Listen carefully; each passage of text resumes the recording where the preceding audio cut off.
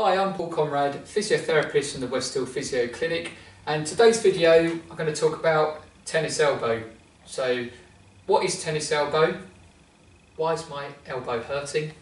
And kind of talk you through kind of our approach here at the clinic and some self-help things that you can do to try and help yourself a little bit with this rather annoying condition. So first and foremost, what is it and why have I got it? So essentially it's an overuse injury of the body. Medical term for it is lateral epicondylitis, and to give you a little bit of anatomy, so on the elbow here, so patients with tennis elbow would typically complain of pain right over the tip of the elbow here. So as you come down the shaft of the humerus here, there's a little bony projection just at the end here, and that's called the epicondyle. And patients will also typically feel pain just in the common extensor origin of the forearm here. And so those muscles are basically what evolved in extension of the wrist and gripping. And those muscles converge into one central tendon that attaches onto the epicondyle here. So typically people will present with tennis elbow, and quite often it's not tennis that provokes it, it's other activities which involve over gripping. So this could be doing too much sort of pruning in the garden, using secateurs. This could be anything that's involved repeated gripping, using a screwdriver if you're doing some DIY. Yeah, it just starts becoming quite generally sort of painful. You feel like a bit of a strain here potentially to start with. And over a period of weeks it just becomes more and more painful. So things like, you know, trying to pick up, if you're having a cup of tea or coffee, you know, that's uncomfortable. People may come in and they may say, you know, just trying to clean my teeth, brush my hair, using the keyboard at work, you know, it's uncomfortable on my elbow. Typically, you know, if you've got something that hurts, you're bound to knock it, and so if you keep knocking your elbow, you notice that that's really quite sore and tender. Certainly people find that start sort of rubbing the elbow quite often, and if you find it's really quite tender over there, then yeah, that could be one of the things that you've got. So what do we do to sort of diagnose this in the clinic? So the first thing, we'll just make sure that there's nothing else going on that could present as tennis elbow that could be referred. So we'll always check range of movement in the neck and just check some clearing questions to make sure there's no referral pattern from the neck, which can obviously refer down into the arm. So as long as we're happy that there's nothing going on from a spinal or a nerve entrapment that could be causing some of your pain. Obviously the localization of the pain, so you know, patients have it here, local distribution of pain here. And we do something called the middle finger test. So we'll take your wrist, we'll pop it into an extended position just like this, and we push down onto that middle finger here, and if that recreates or reproduces your symptoms, then we would we'll have a working diagnosis of tennis elbow. So how do we know what's going on and why does it start hurting? So as I said, it's kind of an overuse injury. So you've effectively strained the muscles. From other videos we sort of talk about how sort of disruptive pain is to the body, and pain will actually inhibit some of the muscles in the forearm. And the muscle that we're predominantly testing actually when we push down on this middle finger is one called the extensor carpi radialis brevis muscle, so ECRB. And its role really in the body is to stabilise the wrist. Okay, so it kind of maintains this position here. So again, a bit like your core stability muscles, I suppose, in your spine. If you think about it in a way, it's stabilising the wrist as the bigger muscles over the top are trying to generate power to grip. And what this researcher suggests is that the pain inhibits this ECRB muscle. So it becomes dysfunctional and it's really not doing its task anymore. So what happens now is you continue to use your arm. So you've had a bit of pain, you notice it's been a bit strained after, say, you did something repetitive. But because this muscle's not stabilising anymore, the muscles over the top are putting on a weak foundation, and what that does is it creates muscle stiffness, because you say if you're trying to pull on something that's effectively moving, you're going to get subsidence, and that's why this common extensor region starts to get overloaded, it starts to get tight, it starts to cause pulling and compression onto the tendon, which then of course pulls onto the bony attachment here, creating pain. So obviously this is why it continued to get worse. So every time you apply a load that the muscle in the forearm can't cope with. It results in pain and more dysfunction. So the longer it's left, we typically find that sometimes there can be reduction in range of movement in the elbow, so the joint can become stiff. I tend to find when the elbow gets quite severe with some patients is they find that just sleeping, so they've been slept with their arm bent and they go to straighten it, that can be quite painful. Or if they've had their arm stretched out for a while and they try to bend their arm, that can become painful too. And sometimes even the most simple exercises or daily functional tasks such as cleaning your teeth, brushing your hair, that becomes really painful as well. So it can actually, for some people, be very, very disabling to their everyday function.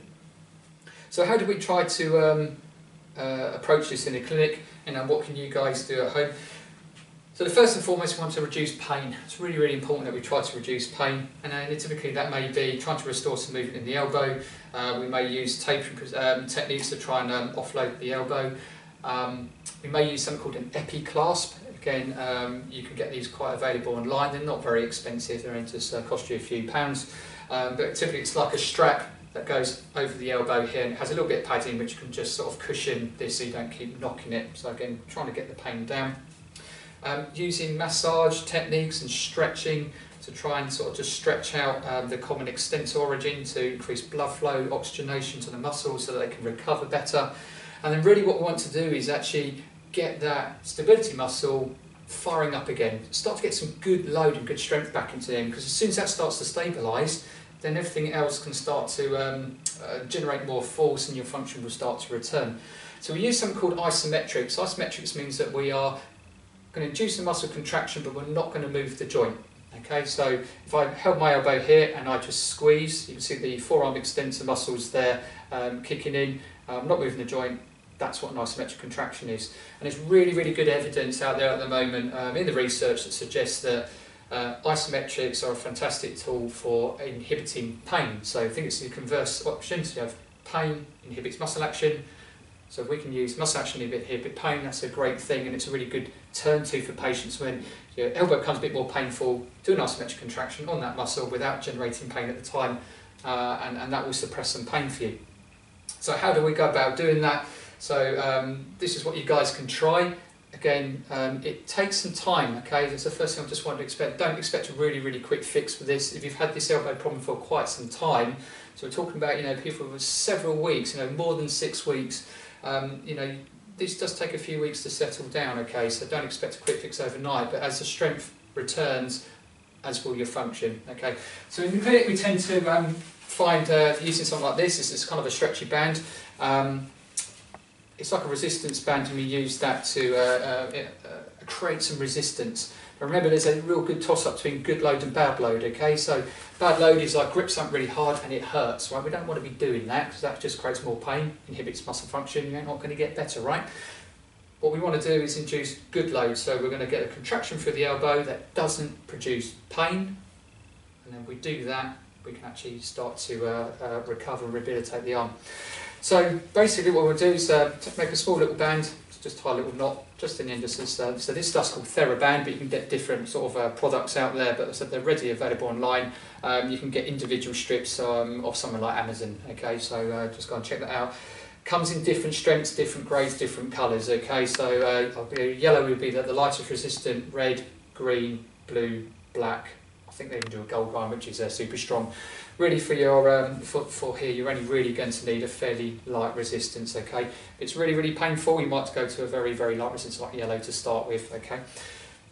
Tie a little loop in it, pop your hand through it, get the knot to sit just underneath your middle finger here. And again, everybody's different, okay? So you need to gauge the amount of resistance that's right for you, okay? So if you can cope with a bit more stretch on this band, so the tighter the band is, the more resistance it's going to offer, so long as that doesn't cause pain, that's fine. If it does cause pain, then lengthen the band out a little bit or take some of the stretch out of it, okay? So you may find that for some people, they would stand on the band, okay? Starting position would be have your elbow here at 90 degrees, okay? Make a very small fist and gently extend the wrist. You don't want it all the way extended, just a little bit just here, okay? And I'm just holding it there, and that's causing a contraction just in my forearm here. And that's it, that's where I'm going to hold it. We're going to hold that there for a minute, okay? Again, mustn't be any pain. So if I can hold that for a minute and not getting any pain, then I may just come off, and then I'll take it in for a second minute. If I don't get any pain after a second minute, I'll then go for a third set of 1 minute, okay? And then that's all you need to do just once a day, just to start with. Now, if you can do 1 minute, that's no problem. You go to do a second minute, and after, say, 20, 30 seconds, you start to feel some discomfort in the elbow, stop and just do 1 minute, okay? And just do this once a day. Same token, if you manage to do 2 minutes and that's uncomfortable, and you go to do for your third minute and your third minute's painful, then you just do 2 minutes, okay? So hopefully, if you work within that remit, then as you get stronger, you'll be able to build up to your third block of 1 minute, okay? So if that's that stretch is too much, okay, then maybe just hold it like that and just do a very, very gentle contraction on it, just like that, okay? Modifying your activities is really important while you take on this regime as well. So typically, try not to pick anything up with an overhand grip, because that's going to cause that. So we're going to pick it up. If it's just say some shopping or something like that, use an overhand grip. Obviously, as best as you can, use your other side. That's really important that you modify some of the activities that you're doing. I say you can use an epiclasp, use some massage, a bit of stretching, again, just to the forearm extensors, that will really help you too. As you get a little bit stronger, or you can cope with more resistance, and said, you know it's working for you because your function will return, okay? You'll be able to do more, it becomes less irritable. You daily task might not be so bothersome, or you may actually find as it gets better that you think, I've barely noticed pain in my elbow today, which is obviously a great thing. So if that gets easier, then obviously increase the resistance. What you're aiming to do is get to a point where actually I can start to extend the elbow out further, okay, and to the point where you can fully extend it there and hold it for 3 lots of 1 minute.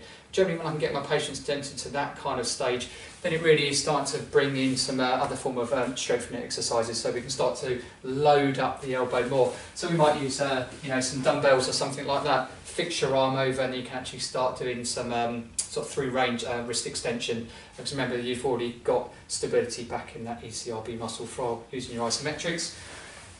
Even while people are start using through range exercises, I also ask patients to continue with their isometrics, because you don't want that a flare up.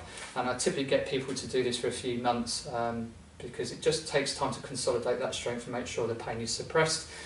You can either use that, or you can start to use some bodyweight exercises once you've got your stability back in the muscle and you're starting to get your function return. So you can do some wall presses, press ups, that kind of stuff, or if you're a gym goer or something like that, you can start to integrate it back into some of the activities that you want to do. Some patient, unfortunately, if you're one of those that you're trying to do this and it's just pain, pain, pain, pain, pain all the time, you know, sometimes pain really is a real barrier to rehab, and unfortunately some patients do come into us, and despite our best efforts of trying to use other adjuncts, maybe some acupuncture or the other techniques that we use, these patients just really can't move on because it's still too painful. And again, what we tend to do there is contact their GP and recommend that they have a steroid injection if that's appropriate. Depending where the pain is, quite often if they've got it in the epicondyle and the common extensor region, we would recommend that they have an injection into 2 of those places, get the pain and the inflammation down, and that gives them a window of opportunity to go in and strengthen the muscles up to get your function back. So if you know somebody who's had tennis elbow before and they've had an injection but it's only very short-lived, don't forget that really is just a window of opportunity to suppress pain so that we can actually get your function back. And you may find that those patients didn't actually have, didn't do any of the strengthening in the first place, which might be why the injection was less effective for them.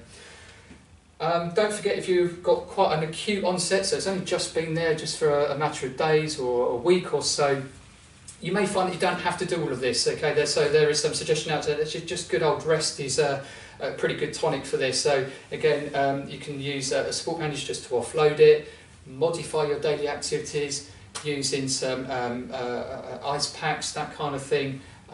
You know, just treat it with kid gloves for a few weeks, and that can just calm things down and just enough for the pain to go away, and then that can actually resolve without too much further intervention. So I'm a great believer the body's a fantastic thing. It can fix itself by itself quite often, but if so the pain is arising and niggling for more than sort of 6 weeks plus, you know, come get it checked out, or you know, try some sort of self-help is what the idea of these videos are. So hopefully you found that helpful. That's what tennis elbow is. Do check out our other videos. We're also on westhillphysio.co.uk, that's our website, and we're also on Twitter, Facebook and Instagram, and we look forward to seeing you in the next video.